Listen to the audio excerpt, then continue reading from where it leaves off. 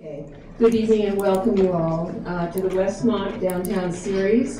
This is Conversations About Things That Matter. I'm Bobby Kinnear and I'm a member of the Westmont Foundation Board, and it is the Westmont Foundation Board that sponsors this series, which began in October 2005. The series highlights important topics of the day, and the information is brought to you by the amazing Westmont faculty.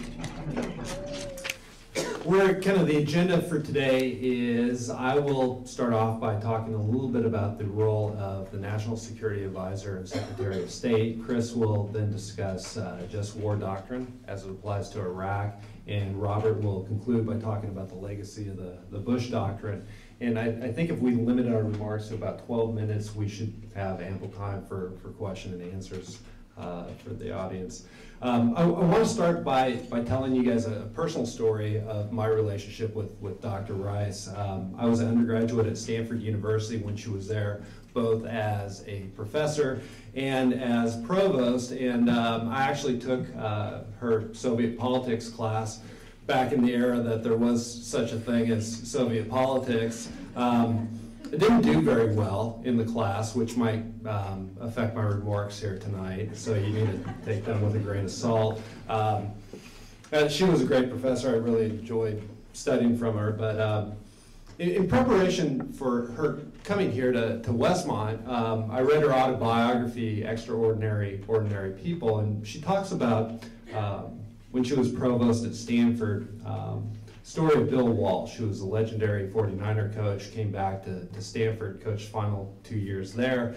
But she told a story about the middle of the 1994 season. The team wasn't doing very well. Bill Walsh came into her office visibly upset and said he wanted to tender his resignation. He was shaking and just said, I can't go on, the team's too bad, I've lost my passion for coaching, and I want to quit. And I'm not proud to say I was part of that team that gave Bill Walsh a nervous breakdown, and I'm sure I personally played no small role in his emotional collapse.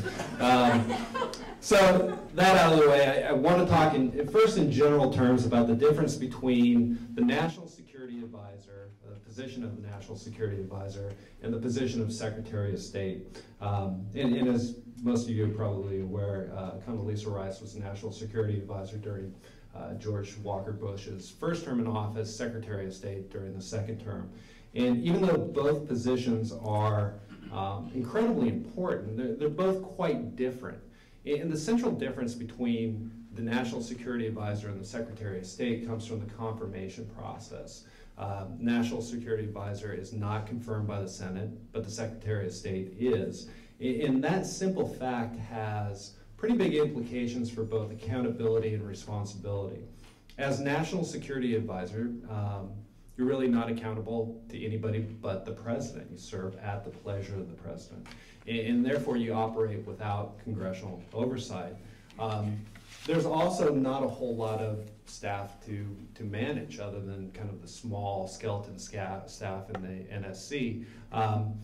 The role of the National Security Advisor is really twofold. The first is to act as an honest broker. Being an honest broker means giving the president unvarnished, realistic alternatives on all sides of a policy issue. The second role of the National Security Advisor is to champion and carry out the president's policies. And part of that is to make sure that the bureaucracy is doing what the president wants it to do. Bureaucracy, in this case, being mainly Department of State and Department of Defense. The Secretary of State, by contrast, is accountable to and responsible to a lot of different people. Certainly the Secretary of State is charged with carrying out the president's foreign policies, but the Secretary of State is also responsible to Congress.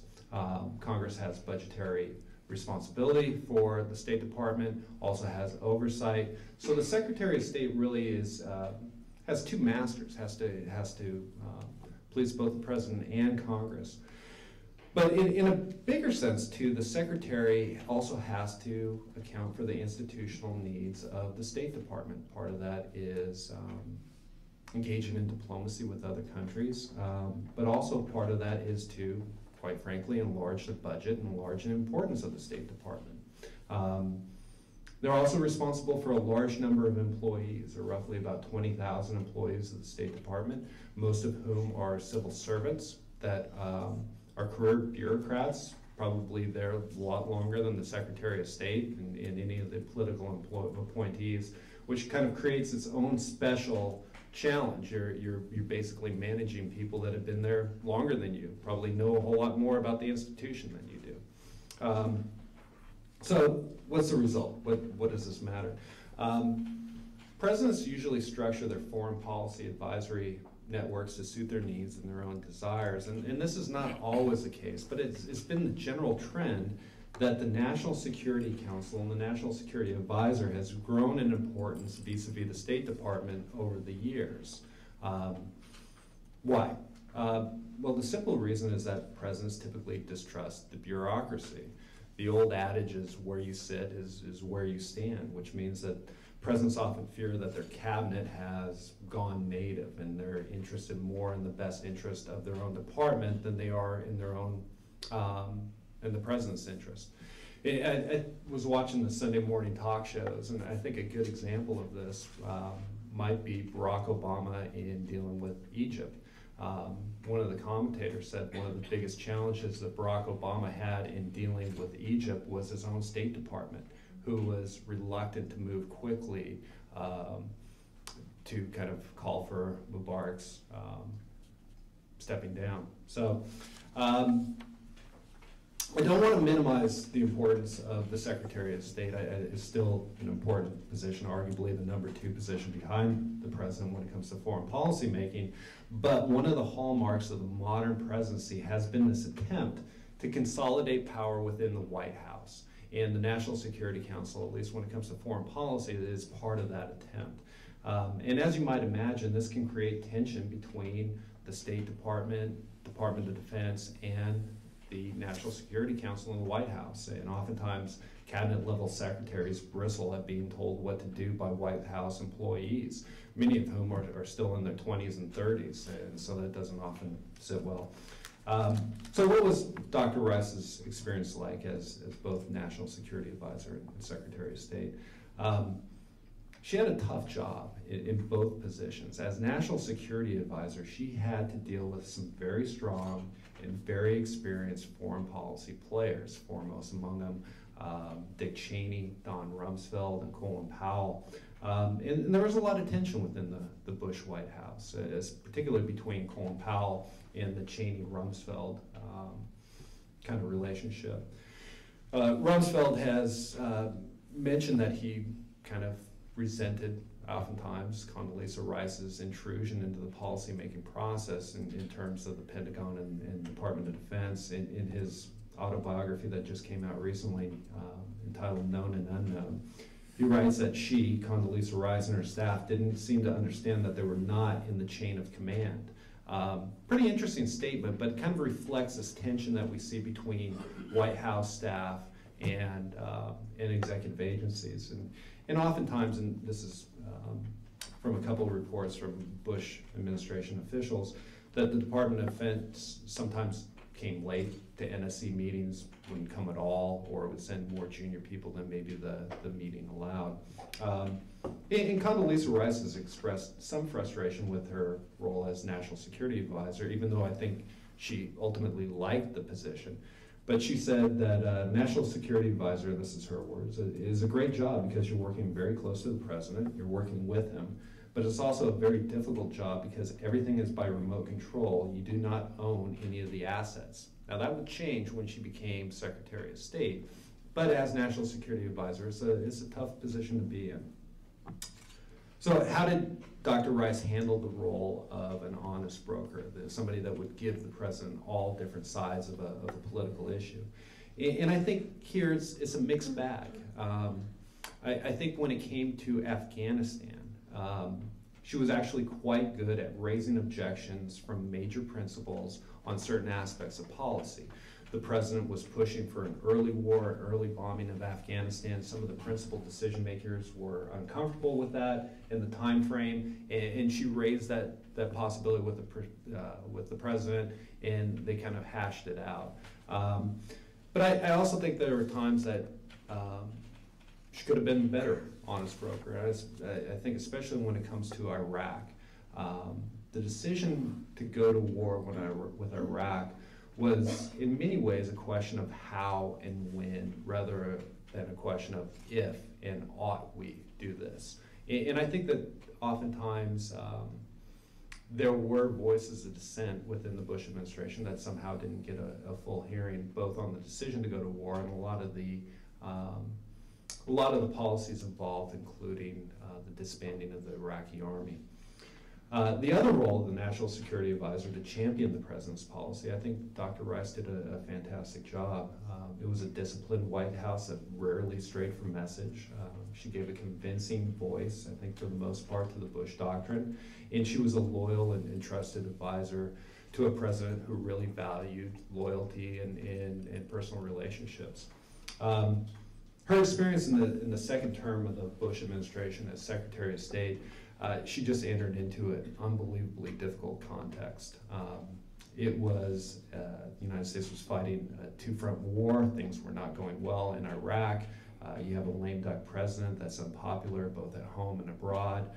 You have a hostile Congress, especially after the 2006 midterm election. And so we probably wouldn't expect any, wonderful foreign policy accomplishments to come out of that second term. I think that there were some accomplishments. I think foreign aid, especially to Africa, increased quite dramatically. Condoleezza Rice worked unbelievably hard to try to mend fences, especially with our European allies. And the popular impression is that Colin Powell is this multilateralist and Condoleezza Rice is a unilateralist, but she actually spent more time in Europe and abroad than Colin Powell ever did as Secretary of State. And U.S. foreign policy did take a more multilateral turn. You can see it in the negotiations with both North Korea and attempt to deal with Iran. Yet it still was a difficult environment. You still had the war on Iraq was not going well. There was kind of a attempt to restart the Israeli-Palestinian peace process that fizzled out towards the end. So just in a context as Secretary of State, just a very, very difficult position to be in. So I think I'm probably close to the end of my time. I'll just conclude by saying that even though the roles are very different between National Security Advisor and Secretary of State, I think Condoleezza Rice was one of those few individuals, largely based on her personal relationship with Bush, that was a trusted advisor in both of them. I think she had the president's ear, she had the president's trust, both as National Security Advisor and as Secretary of State. So I'll go ahead and hand it over to Chris. Thank you, Tom. I will steward my time better if I read my remarks, so forgive me if that seems a little wooden, but hopefully it will in the end give us a better opportunity for conversation. I should note at the outset that though I'm grateful to be taking part in this panel, I am an odd person to have chosen to be on it. As Rick pointed out, I'm a philosopher by training and not a political scientist or a historian. So I can't speak with the specificity that you might hope for on the legacy of Condoleezza Rice, for instance, on her changing role in the different positions she held, as Tom just has, or on her lasting influence on American foreign relations. I hope, though, that I can bring something to the discussion tonight.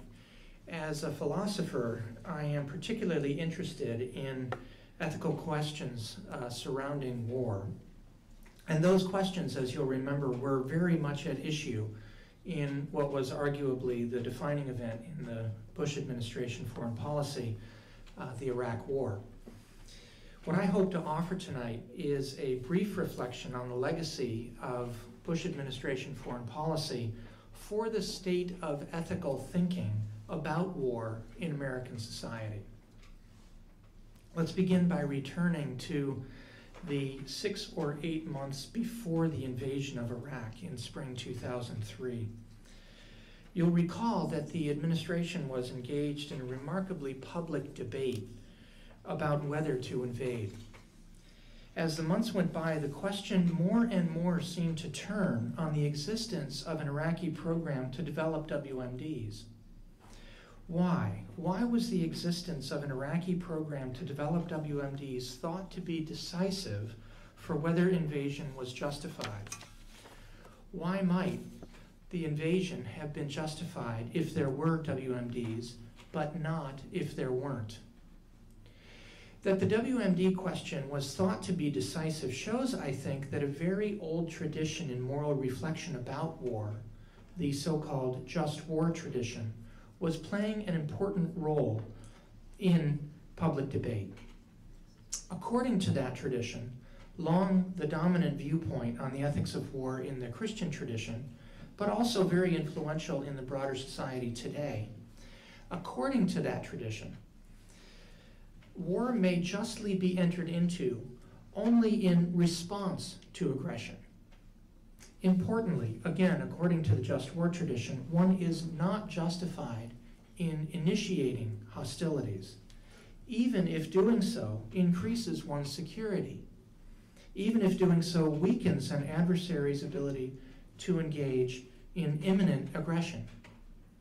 One may use force, according to this tradition, only in response to aggression. You can see what a severe constraint that is on policymakers' freedom to use force. And you can see what a thorn it would have been in the side of those convinced that American security or long-term interests were best served by initiating hostilities in Iraq. What to do? Challenge the reasonableness of the constraint by noting that it fails to account for a crucial element in contemporary warfare. Limiting oneself to only responding to aggression and not preempting aggression might have been reasonable when the destructive capabilities of the aggressor were more limited. In a world where aggressors can nearly instantly and without warning destroy whole cities with a nuclear device, can it be reasonable to limit oneself to responding to aggression? Must not one be morally justified in preempting aggression? Must not one in these circumstances be justified in initiating hostilities? Must not the traditional just war constraints on going to war be revised in light of our contemporary circumstances? This is why the alleged presence of WMDs was so important to our national debate prior to the invasion. If those who would have initially opposed invasion on the grounds that it violated the just war prohibition on initiating hostilities could be convinced that this prohibition needed revision in light of the destructive power of WMDs, then a major voice in opposition to the war would be stilled. All that remained to be done would be to demonstrate the existence, or at least the likely existence, of a WMD program in Iraq. We often forget this prior debate, the one about whether preemptive attack is justified in the face of the threat of WMDs.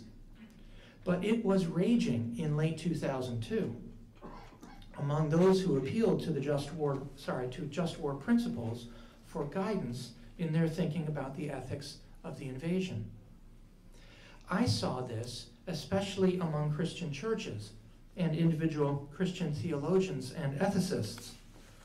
And speaking personally, what I saw was deeply disappointing. Sickening, really. I saw very respectable ethicists becoming, I thought, tools in an administration effort to gain public support, or at least acquiescence, for a war that I suspected it wanted for reasons other than defense against imminent or even distant threat of attack. In the end, this prior debate about the revision of just war constraints to allow preemptive attack was unresolved. But that's all the administration needed. As long as it was thought a debatable question, there would be no united front in opposition to the war among people of faith and others committed to the just war tradition. The administration could move on to making the case that we all remember so well, that Iraq had a WMD development program that justified preemptive attack. What is my point in reminding us of these events? Not to argue that the war was morally unjustified. There are, I think, far clearer reasons for that, including that it arguably violated another major just war constraint on the use of force, that it be a last resort. That too, you'll recall, was hotly debated.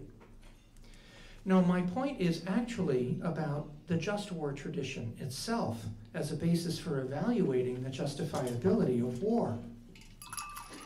It is highly malleable. Perhaps that is a strength. New technologies are developed. New social and political contexts emerge. Perhaps the malleability of the just war tradition is what keeps it relevant to ever-changing contexts for warfare. But that malleability also has a real danger. That we relax just war constraints on the use of force, not just in response to changing contexts, but so that we can justify the war or the means of waging war that we currently want or feel that we need. As evidence for just how far the just war position can flex when we feel we need it to, consider nuclear deterrence. Nuclear deterrence was the threat of a nuclear attack on civilian populations in response to aggression. An attack that would have deliberately, not unintentionally, not as collateral damage, but deliberately killed hundreds, thousands, hundreds of thousands, even millions of non-combatants. What clearer violation of the just war principle of non-combatant immunity could there be? Yet this was our military policy from roughly 1950 to about 4 months ago. That it could be our policy, even in a society where many claim to support just war constraints on the use of force, reveals, I have to say, the frightening malleability of just war principles. And the results of debates about the justifiability of the invasion of Iraq, not to mention debates about the treatment of prisoners later in the war, serve to show that same malleability. This, I believe, is the philosophical legacy of the foreign policy that Condoleezza Rice helped shape. The just war tradition has, once again, and perhaps, though I doubt it, finally, been shown to be malleable to the point of impotence. Though it appears to offer constraints on when and how we may use force, in fact, it regularly fails to constrain us. We adjust it to fit the war we want or feel we need. Those of us who believe that ethics have any bearing at all on warfare, that moral considerations, not just strategic or political ones, might actually constrain our use of force, are driven to other views on the ethics of war. My own is pacifism. What will yours be? Thank you. Thanks. I hope everybody can please bear with me. I've actually been in bed for most of the last 2 days with whatever it is that's going through all the 4-year-olds in town. Courtesy of my daughter. I'll try to stick to the 10 to 12 minute limit here. I'm going to be talking a little bit more broadly about the Bush Doctrine, and in particular Condoleezza Rice, the change in her thinking over time. And I'm very interested in that because My thinking changed a lot also post 9/11, and it's important for us to remember that the baseline for the Bush administration was much more like Bush's dad's administration. It was really around realism, around realpolitik, around not messing with the internal politics of countries, understanding what the distribution of power was, being very pragmatic. That was the case for Don Rumsfeld, it was the case for Bush, it was the case for Rice, it was the case for Cheney. It wasn't the case for Wolfowitz. And so one of the big question marks is, how does a really smart PhD from Stanford like Condoleezza Rice go from being a realist to being lumped in as a neocon over a short period of time? I think I can give some insight into that for a few different reasons. One is my thinking went through a parallel change. I also had pretty good contact with a few people in the Bush administration. I happened to be at Princeton on a postdoc when the Iraq War was winding up. And interestingly enough, a few people at Princeton do sort of fit into it. When you're doing strategy or business or law or anything else, there's sort of always two questions. What do you know and what do you do about it? Very simple. What do you know? What do you do about it? In the case of post 9/11, the question is, why do they hate us? Why are they attacking us? And what should we do about it? In the American constellation of foreign policy throughout most of the Cold War period and the post-Cold War period, there was really one foreign policy, and that one was largely containment. You can think of sort of three different goals that you have. Whatever the status quo is today, you can either keep the status quo, you can try to push the status quo back, or you can try to change to something new. And during the majority of the Cold War, both parties, there was a very bipartisan consensus during the Cold War. It was containment. We contained the Soviets. Eisenhower, during his election bid, flirted with the concept of rollback, but we quickly backed off of it again. Reagan pushed for rollback more during the first administration than the second, but largely things are around containment. Some people a little bit more on the accommodation side, like Nixon with the taunt, but containment. It was containment, containment, containment. 9/11 happens, and there was real strategic thinking in administration, and in terms of the view that a lot of dissenting thought and other things were quelched, my view is I generally disagree with that. I think they brought in a lot of experts from a lot of different viewpoints, and that ended up actually leading to a pretty big change in the thinking of key people along with Rice. At the macro level, there was a quick determination made, and that determination was that there's three things that we need to fear. And the three things by themselves aren't that bad, but if they come together, it's catastrophe. And the three things are weapons of mass destruction, rogue states, and terrorism. That if those three things intersect, we have something that could change life in America as we know it, and for the West. On weapons of mass destruction, if you go back and look carefully, the primary concern was around biological weapons, chemical weapons to a lesser degree, nukes to a lesser degree. It was really biological weapons that concerned them, a series of rogue states, and with rogue states we can throw in failed states, and then the connection of terrorists, especially sort of non-state actor terrorist transnational movements that were going across state borders. The question is, why did the terrorists hate us? Why did Al-Qaeda hate us and other Al-Qaeda hang-ons? There's really four different ways that you can try to answer the question. One is they hate us because of what we do, that we're imperialists, that we put our nose where it doesn't belong because of Israel. Secondly, it's they hate who we are. It's our freedoms. And by freedoms, it also means our licentiousness, the decadence of our society, its unpiousness. A third thing could be, it's nothing to do with us at all. It's purely about them. Their goal is to establish a global caliphate. And really, if it's us or Europe or Russia or China, they don't care. Their goal, they have a revolutionary doctrine. It's to establish a global caliphate. The fourth one is also them. It's really that people that like violence latch on to whatever explanation they can, but in the end, they're just nihilists that like violence. So there's four different potential answers circulating out there, and depending which of those four answers you levitate towards, and what you think of the threat of weapons of mass destruction, rogue states, and terrorism, you're going to come up with very different responses. During the Cold War, containment made a lot of sense. Let's just keep the status quo. People in the Bush administration really went back and they reread Osama bin Laden's 96 and 98 declarations of war against Jews and Crusaders. There's no mention of Israel.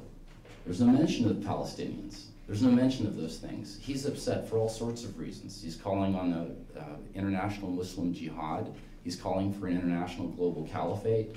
His 3 reasons for saying that Americans, Jews, and Crusaders should be attacked and murdered where they stand is because we were containing Iraq, which was starving Iraqi children, because we had troops based in Saudi Arabia, Holy Land, and because we were repeatedly, along with the bombing, that Iraqi children were starving. So we're actually bombing one Muslim nation and is allowing us to bomb another one. Osama bin Laden's own words. There's no Israel and Palestine in there. This is all later on. This is later on too, when he's saying, if you're in a red state, we'll attack you, and you're in a blue state, we won't attack you. His argument changed a lot over time. So they went back, they looked at what he was actually saying he was upset about. There were some other little connections too from Princeton. Bernard Lewis, What Went Wrong? I think a lot of historians don't like the book. I love the book. It pretty much shows a 1,000-year, very sad backslide in the Middle East. And the conclusion that they came to, looking at all of this, was, well, it's not about Israel. If we pull out of Israel, if we change this connection or change that connection, the argument will just continue to morph or evolve.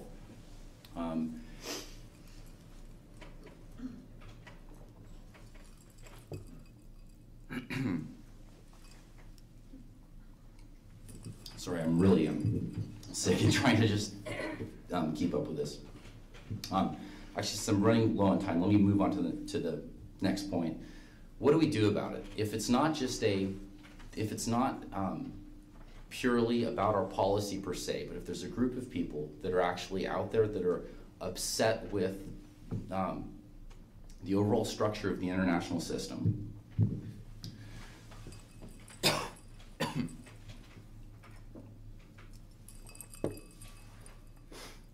I've been sick all day. Just pardon me just for 1 second. I'm just trying to stay keep it together.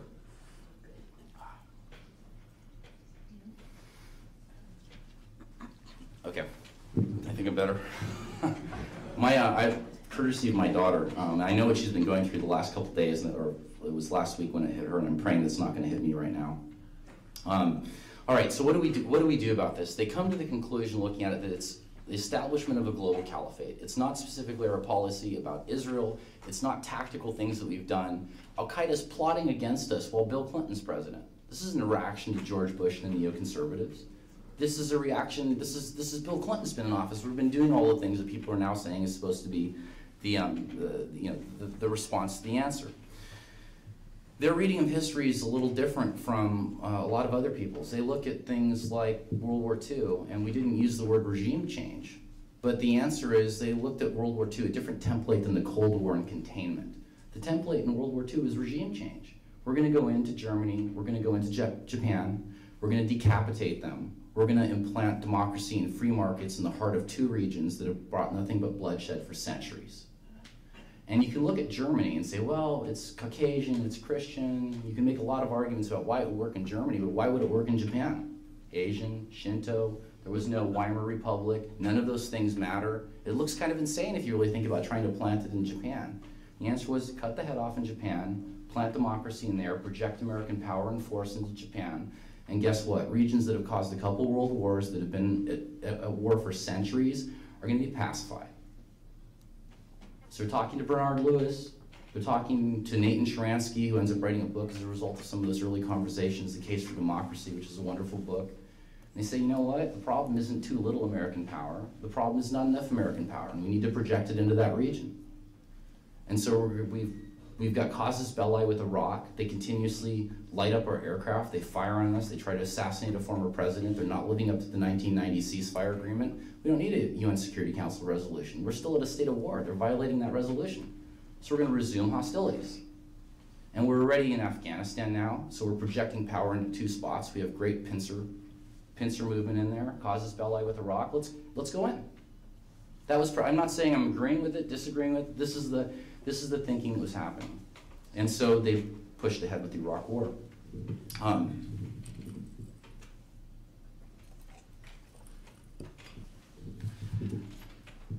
Let me just conclude with a joke.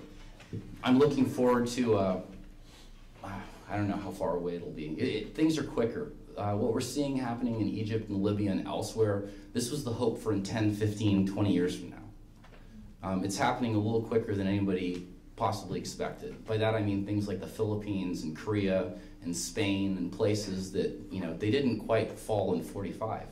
It took decades for it to happen. But what I'm looking forward to in 20 years from now is if the US is considering, who would it be? Would it be Jenna Bush, I guess, or something like that? Or maybe something like that. Jenna Bush is running for president. She just got elected and she's announcing war plans someplace in sub-Saharan Africa or Latin America. And the democratically elected official from Iraq and Afghanistan, along with Germany and Japan, will all stand up and condemn us for our blatant imperialism. And I will enjoy that moment in 20 or 30 years from now. Let me stop there.